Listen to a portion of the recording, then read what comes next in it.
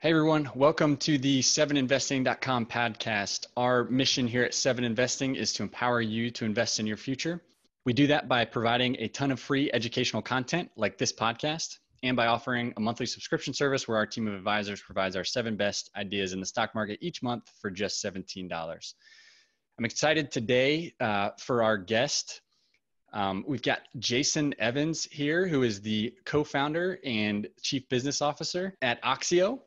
So you're doing that today. From 2014 to 2018, you were the director of product and also managing director at Fastly's New York office. And I think you did a few other things there as well, because that's what happens at startups like that or at early stage businesses.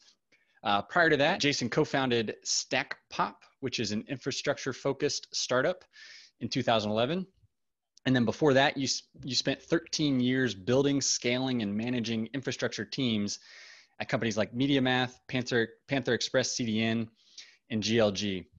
So Jason, thanks for being here. I'm excited to get to know you a little bit and just learn from your experience. First thing I'd like to ask you is if there's anything I left out in the intro, and then if you could just tell us a little bit more about Oxio and what you're working on there. Sure. No, I think you covered it quite well, actually.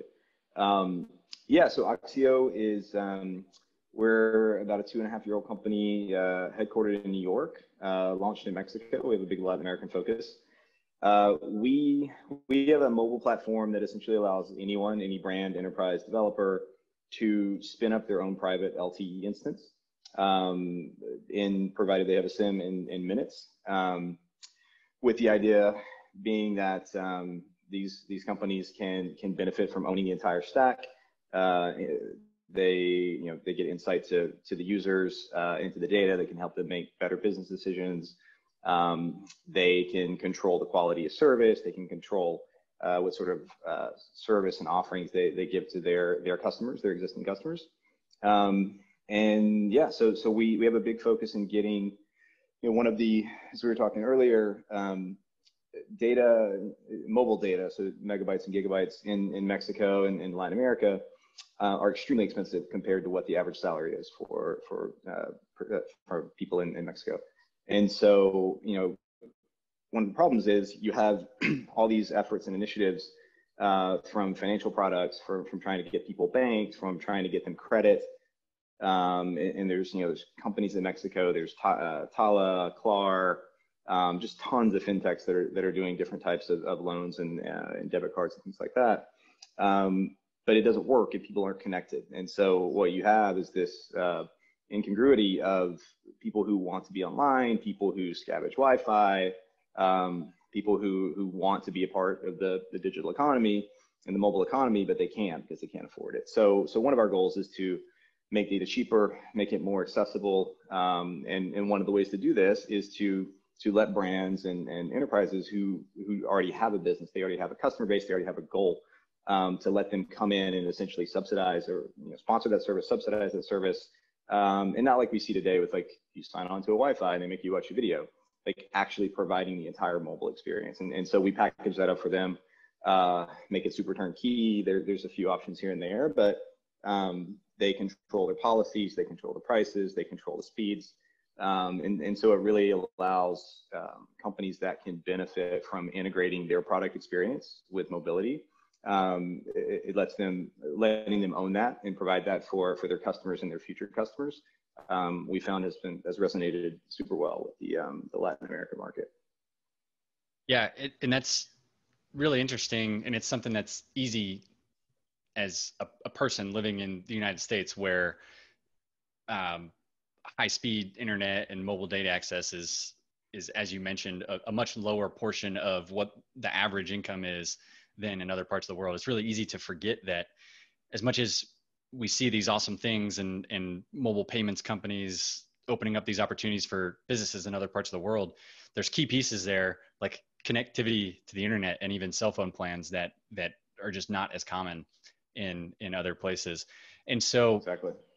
I know you have two products listed on the site. The first is kind of the enterprise cloud, and the second is just the analytics suite. What I would love to know is what was the reason for going with those two products as kind of your first products as a company?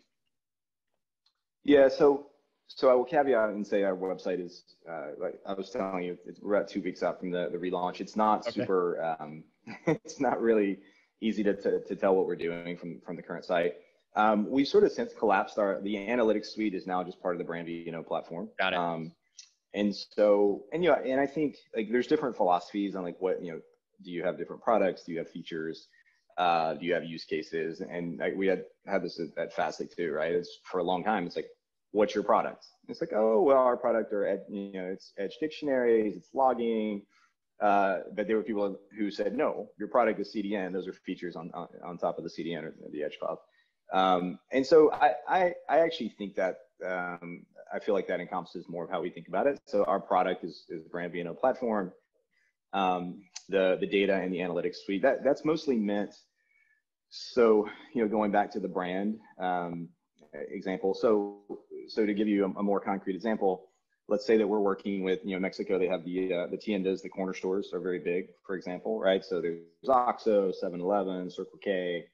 And so these corner stores are a big part of people's daily lives. And since the economy is, 85%, 90% cash in Mexico, very, very heavy cash economy, which is also presents its own its opportunity, presents the opportunities and the problems. But people go into these corner stores to pay top-ups, right? So they'll go in, they'll give them their phone number, they'll type in the phone number, they'll say, how much do you want to put on? People don't really understand the plans and what they're getting for it, but it could be Telcel, AT&T, Movistar, Telefonica, it could be an MVNO, and they give them cash, they get data and service on their plan. So these corner stores get paid a small commission for doing that.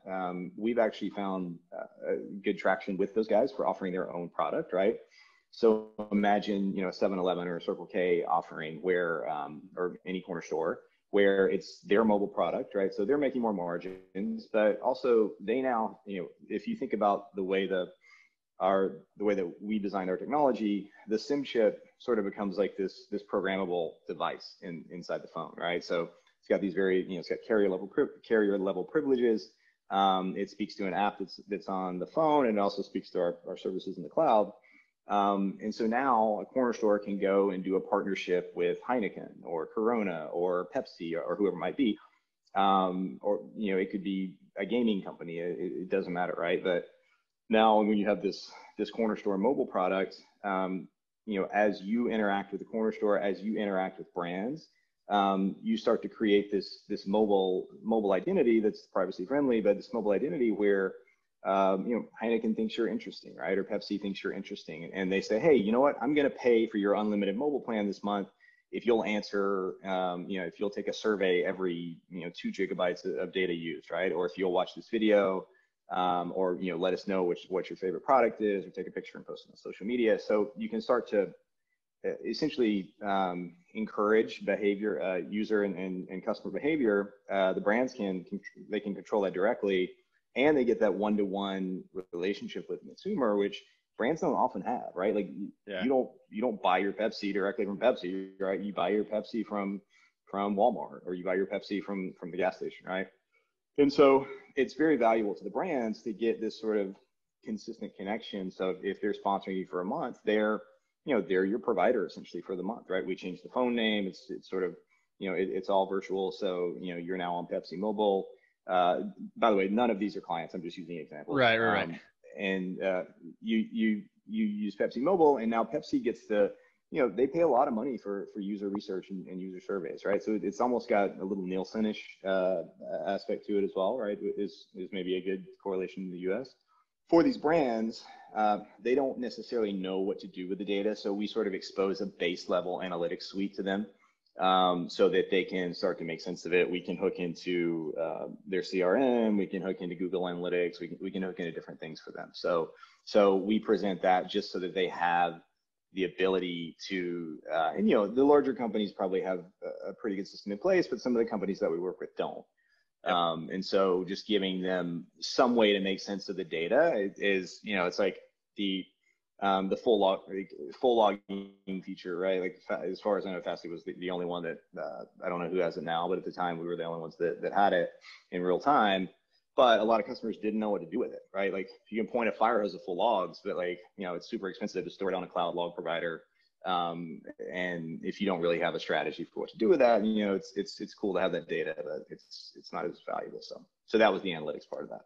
Yeah, cool. But I'm excited to kind of just watch from afar, and I'll keep track of obviously your social media and your site and watch how it progresses, because it's a really interesting layer. It feels like that, like you said, it benefits partners and companies, but also benefits users as well with affordable access to the internet, which is, as we've seen here, can do amazing things and improve quality of life and stuff like that. And probably even more so in other countries around the world as well, who maybe still don't have access to internet the way that we're used to here in the United States. You mentioned a couple of things there where the experience you had at Fastly has led to the mindset that you have, but it feels like even with what you're doing today, it's still very user or developer focused. Like you talked about just people being able to spin up their own LTE networks and stuff like that. Very similar to what people can do by going to Fastly's website or even Twilio's website or whatever, where developers are empowered to kind of build their own apps and do their own things without having to go through this long sales process. So I would love to start talking about your time at Fastly. You were there from 2014 to 2018, and I did a little spy research on you. I found your LinkedIn, and you have this this description about your time at Fastly. So it says, I joined Fastly in 2014 because you believed in the team, in the vision of the edge cloud, and that CDNs were not a solved problem. Over your 4 years, you wore several different hats at one of the fastest growing B2B businesses in the world, overseeing the New York efforts and helping close strategic deals, leading to a global product team in the UK, San Francisco, and New York City. Kicking off new initiatives in the server-to-server header bidding space, and running a sales vertical focused on ad tech and martech. So I'm a huge fan of Fastly. It's been one of my biggest personal holdings. I like what the business does, and I really like what appears to be the culture there. If you look at Glassdoor and the CEO ratings, so would love to just hear about your experience there. I had known Archer for a few years. We were on this. I met him on this tech council. Do you remember Dyn DNS? They sold to Oracle. They were kind of the authoritative DNS for a bunch of big companies. They had the big outage a few years ago, which most people know them from. But no, Dyn was a great company. Anyway, they had this tech council for their customers, and so I met Archer on that. And so I was sort of fascinated by Fastly from, I guess this was like 2000. I was still in media math, so it was like 2011, 2012, like super early. And so we would chat, and then he ended up hiring the CTO of Dyn, Tom Daly, who was also, he was an advisor for Stackpop. He was a good friend of mine, and I like both those guys. I mean, they're smart, and just like talking to Archer. I mean, I don't know if you probably watched his talks. He's just sort of next level intelligent especially when it comes to understanding like what happens in a computer, right? Like and that was one of the reasons that those guys were so good in the beginning, is like they just thought about performance from on a whole nother level, right? Like like I think about like the first CDN I worked at was called Panther. Funny enough, Archer was a customer of Panther when he was at Wikia. And he was one, when you're an infrastructure provider, you have these customers who, like as soon as you have a blip or as soon as you have any sort of production outage or not even outage, but issue, that they're going to be right on top of it, right? They're monitoring, they're paying attention. And so Archer was one of those customers, and he was always frustrated by the fact that it took minutes to purge content. Keep in mind, at the time, it took Akamai hours, like if not a day, to purge content entirely from the network. So this concept of instant cache invalidation was, as far as anyone was concerned in that business, impossible. So like, I remember a ticket from a long time ago, Archer and I laughed about it, I guess, later on, but he was like, why does it take 5 minutes to purge my cache? And we're like, 5 minutes is really good. Like it's so much better than what's out there. But you know, that was essentially one of the drivers of why he built Wikia. He built Fastly, you know, sort of, he spawned that project while he was CTO of Wikia. And so just the fact that you know, Tyler and Simon and Jason and Archer and those guys did that was just fascinating. And so like from a technology standpoint, like I feel like Fastly always started like just on a completely different level than anyone else. And you know, I liked Archer's personality. Obviously, Tom being there was great, and he was sort of a brilliant infrastructure and networking mind. And so I had my own company at the time, and so it just wasn't time. But yeah, I always sort of wanted to join if something happened, and then the opportunity came up after we started transitioning out of StackPop. And I just kind of reached out and said, hey, I want to join the company. I don't really care what I do. Yeah. They asked me if I wanted to live in San Francisco or New York. And I said, New York's, I guess, better for now. And so I became managing director of New York, which was sort of a hybrid sales, tech overlay, you know, office, you know, sort of region management sort of thing. But yeah, so I spent most of my time though, that first year on the commercial side and the customer side. So, you know, literally just going door to door in New York. Like media was a really good, just interrupt me, by the way, Austin, if you want to take it a certain way. No. Media was great for us because if you think about media, right? Like when you if you're Vox or BuzzFeed or you know, Business Insider or whatever, if you can only cache the images, like it just kind of sucks, right? Like you're always blocking yourself at the root domain. If you can't cache CNN.com or if you can't cache BuzzFeed.com, then you know you're just going to have an experience where like, okay, yeah, your images are at the edge, but like all this HTML and the root asset is going to take forever to load. So because of the instant caching validation, right? So the sort of base number is 150 milliseconds. Your content is purged globally, right? And so no one else could do that. And so what Fastly did was they had the instant invalidation, and then they also built with the developer mindset where you could use APIs. Like the purge API was just an HTTP endpoint. So you just go into your CRM and you publish a story. And again, the danger was, okay, if you did cache your HTML on Akamai at the time, and I'm not going to pick on Akamai, but this is a common use case. It was too dangerous because if you made a mistake or if you had to issue a correction, it would literally take hours around the globe for that to invalidate, right? But with Fastly, since it was instant, you could put out whatever you wanted, text, whatever. And if you needed to make a correction in what we would tell people is in their CRM, whatever their, not CRM, their content management. So CMS. In your CMS, just call the purge API whenever you make a change, and you know Fastly would purge the cache, and it would be instantaneously populated. So media was like a field day for us. So once we got a couple of good customers, I think Business Insider was definitely one of our first, and it was, you know, at the time a really amazing deal, and so you know we would just piggyback off each of those, and that was a good New York. What were those early conversations like as kind of like a scrappy company without a proven product yet with some of those customers, and what did it take to convince them? Did they have to see it? Were you just like, give us a shot and try us, and then you kind of proved how much faster it was? So yeah, that's a good question.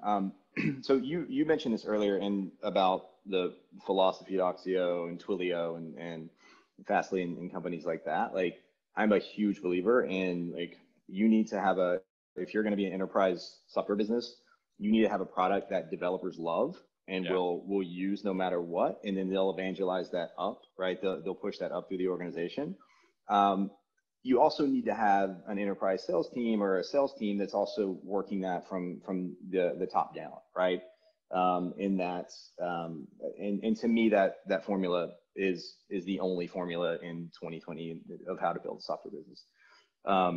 And so Fastly had done that, right? Like Archer and those guys had been super involved with like the tech conferences, like the O'Reilly conferences and all this sort of infrastructure stuff for a long time. So they had a good core base, right? Like, I mean, like, all the, Simon was really good friends with the early Slack guys, right? So Slack was an early customer. And so we had enough validation from customers that were respected from a technology standpoint, that, and then we had the product which developers could use. And like, you can't, at the time, at least, I don't know now, but there's no way that you were going to get an Akamai API account without spending hours on the phone and, hearing sales pitches and things like that. And so, Joshua Bixby has been, he talks about that still even on some of the earnings conference calls and different events, is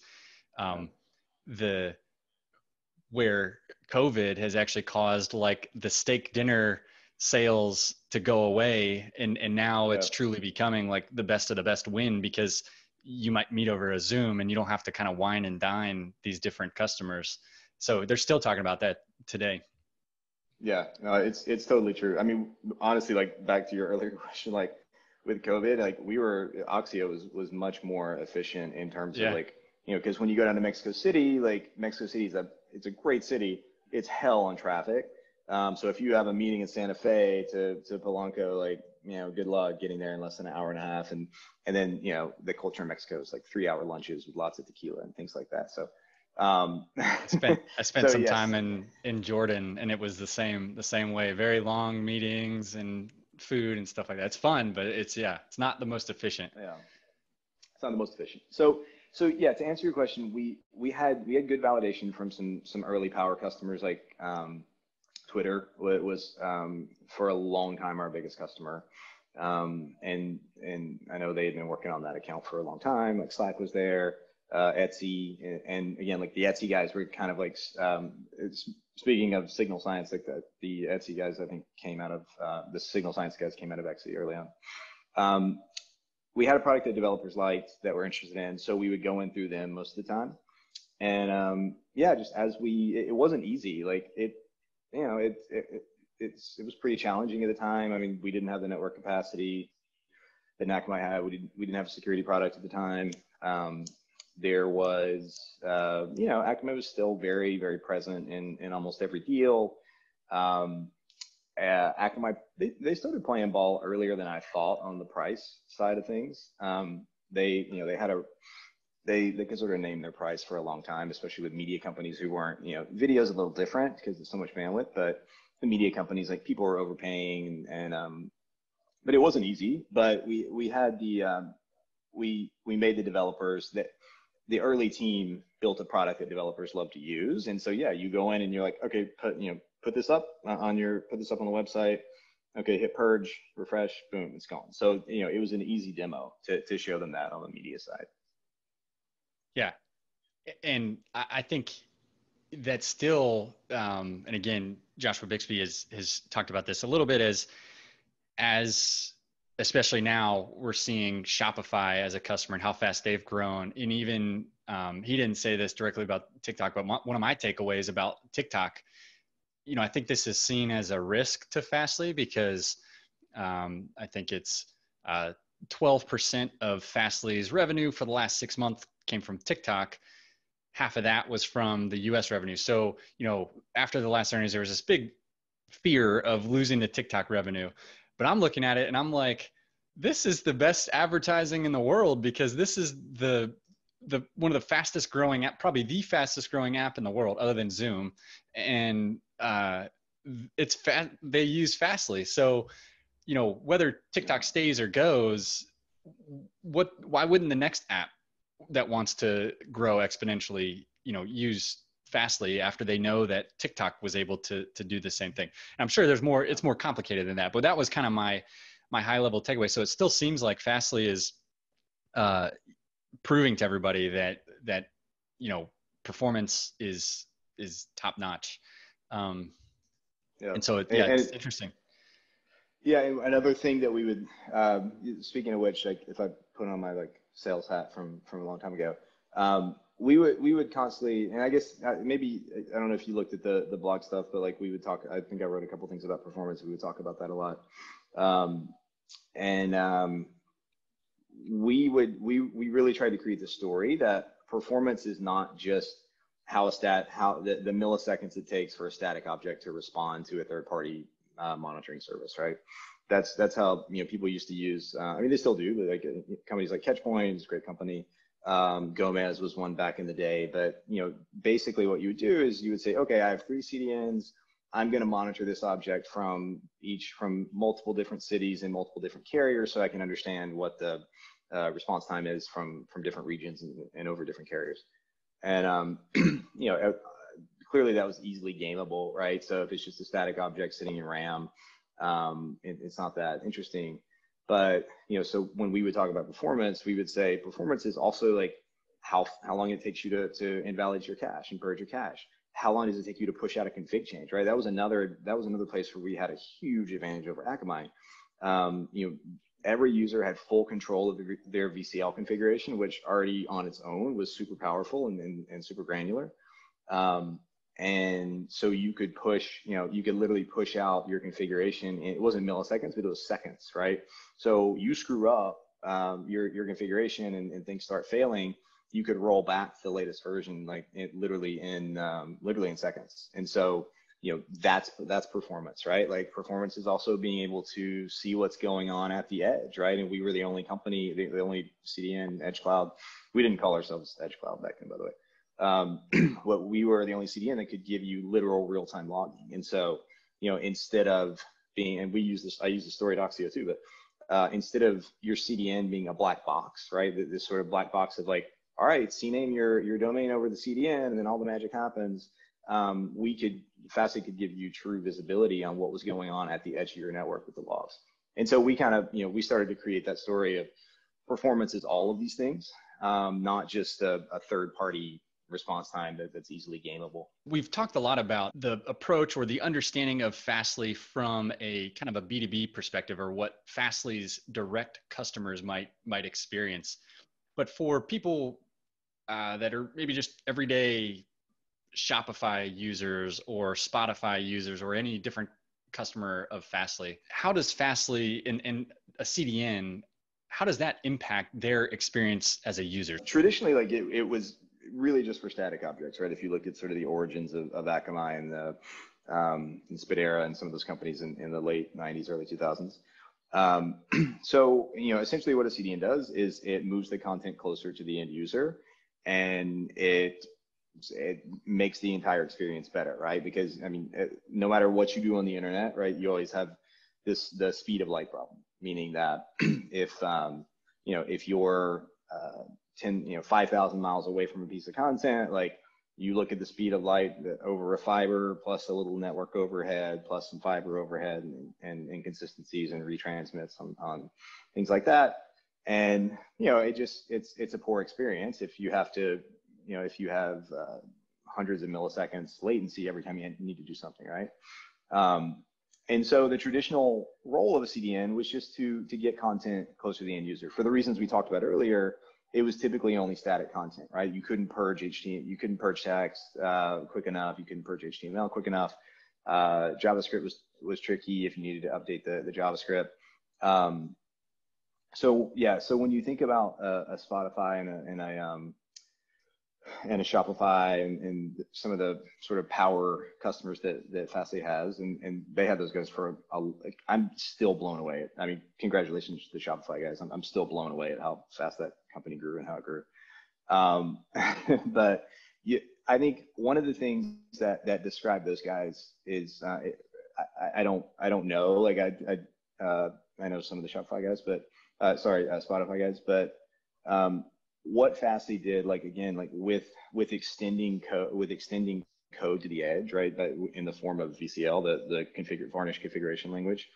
What they did with making everything instantaneous is it felt like your own infrastructure, right? And so there was this sort of visceral feeling that you controlled. You now, like as a Fastly customer, you literally have access to a, it wasn't this at the time, but today, like a terabit per second network, right? Or sorry, 100, what are they, 100 terabits per second? I don't know. They had it on I the don't, site. I don't have it pulled up, but yeah.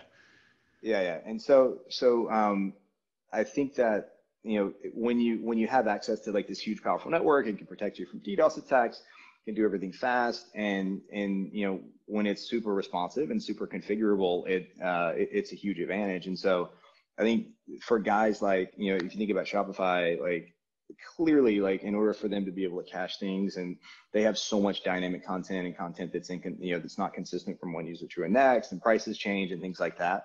Like it's a great use case for Fastly because it can instantaneously get rid of anything that you don't like, right? It can serve up a different object based on the request itself. Like where's the user coming from? What's in their cookie? What's their language preference? Things like that. So yeah, I think that's what like when you spin up Spotify. I don't know exactly how they're using Fastly today, but like you just don't have access to. And again, I haven't followed this as closely in the past 2 years, so I don't know exactly what the other edge cloud companies are doing, but you just didn't have those options with the other guys. And so it was sort of a legacy, like, and I know people like insult older CDNs by using that word, but there is a new way of publishing content on the web, and some companies are there and some companies are not, but I think giving developers the power to make that feel like their infrastructure was something that really worked. Yeah. And so, my takeaway is that it feels like as a user out here, all these customized playlists that I get from Spotify, or if I'm shopping on Shopify, prices that are updated and accurate, inventory that's updated and accurate, and basically customized down to where I'm at, my preferences and things like that. That's how I'm able to get those types of what feel like unique experiences from all these different services that I use, or from basically CDN and Edge Cloud. Like that's the improved user experience I think that comes. And then Fastly, I believe, is one of the best at providing that. So I just wanted to hear from your perspective, from somebody that's actually been there and done it versus me just kind of reading about it. So and the cool thing about CDNs too, Austin, like you can, if you open up your dev tools, or if you open up a Wireshark or sniff your traffic, you can actually just see a lot, right? So like, I remember like the person that exposed that Amazon was a customer and stuff like that. Like it's all just kind of public information. So if you're ever curious, and you have Dan, he's a super good guy. He's been good to Fastly, but if you're ever curious of what's going on, you could take your Spotify app and put it through like a local proxy on your laptop, and then just sort of, TLS makes it a little harder if it's encrypting everything, but you can kind of get an idea for what's going on under the hood, and like how that particular customer or application is using its CDN partner. Yeah. That was really interesting to see that Amazon was using Fastly, but Fastly has not talked about Amazon as being a customer yet. So it's obviously not at that point where Amazon has given the approval for that. If it's official or not, which neither of us here are saying that Fastly has said that. So why wouldn't an Amazon or a cloud provider just be able to crush Fastly or any CDN? Yeah, we got this question a lot early on, and like I think a lot of investors ask this question. I think it's a little lazy. It's just hard for somebody to be good at everything, right? AWS is an amazing platform and product. It also does everything, right? And so, so there's a lot of there's definitely some, S3, in my opinion, is a much better product than ELB or ALB, right? Load balancing stuff. So, I think part of its focus, I do think that you don't get the brain and the technical advantage that some of those guys, that Archer and a lot of those guys gave Fastly in the beginning, and that continued on, right? When you start out 10 steps ahead of anybody before they move, like it's easier to stay a little bit ahead. So, I think part of it was focus. and when you don't have a 1,000 purpose network, right? It is easier to do 1, 2, 3 things well, right? Yep. And so that just sort of obsessiveness on performance. And that's one of the things where from just a Cloudflare business model. And by the way, I do have my beefs with them, but I think Cloudflare does do some things well, right? They do release, they release a lot of products. They're really good at releasing new products. They, as far as I'm concerned, like they're the closest thing to Fastly in terms of edge logic and pushing out code that can be run on the edge servers. But it's also like, when you have tens of thousands, I don't know how many customers they have, like hundreds of thousands of customers or something. Like there's physics there, right? And so, if you have hundreds of thousands of customers, that's heavy from a configuration standpoint. It hurts your cacheability, right? One of the things that there's a guy, amazing dude at Fastly called Humveshti, who does performance stuff for them. It's really a real HTTP wizard. We would monitor how long a non-hot object would stay in a cache, right? And that's a very important thing. And Human has some talks on that actually that are public. But when you look at when an object's falling out of cache in 5 minutes, like that's a real problem, right? Like when it got below 6 hours, I would get worried. And so I think that there are trade-offs in approaches on that. And I forget, sorry, what was the question? I kind of why wouldn't rolled into it. You answered it. Why wouldn't these big cloud providers just come in and crush the CDNs and Fastly? And you said what I believe is that, when somebody's maniacally focused on being really good at this one thing versus an Amazon, even though they've got all the resources in the world, it really doesn't impact Amazon's business that much. But if Fastly doesn't do a good job at it, then Fastly goes out of business, and there's probably benefits to, and for some things, not just completely relying on a single cloud vendor for everything. So, there's probably advantages to companies in that way as well.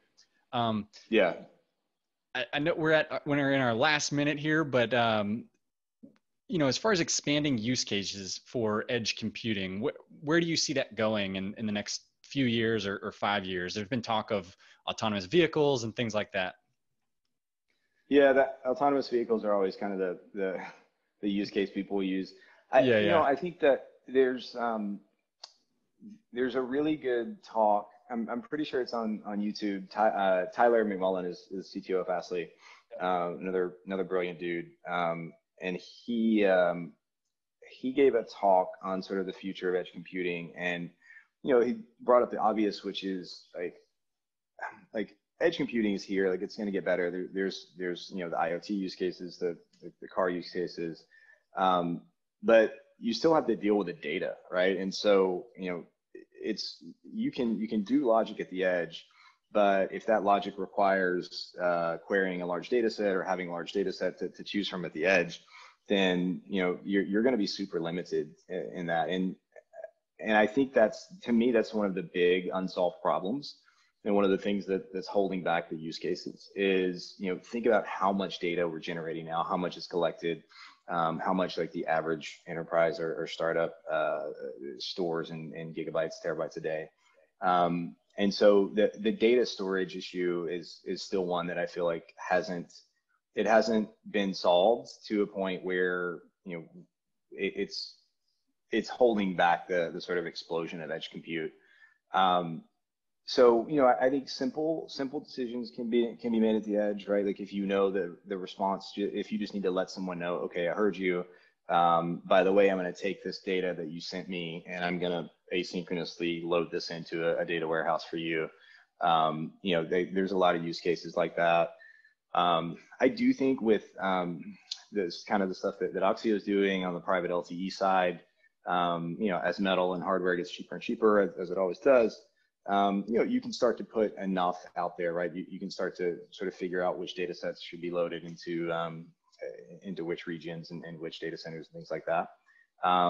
But Yeah, so I don't have a magic answer of what's the next big thing for edge computing, but I do think that we're still a ways off from seeing a huge like groundbreaking change on it.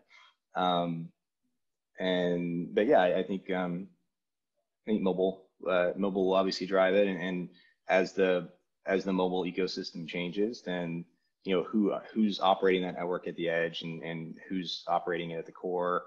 I think that's gonna shift, and there's a lot of opportunity there for companies to be in that path, so that it's not just this big black box network, big black box CDN, and then your AWS instances. So awesome.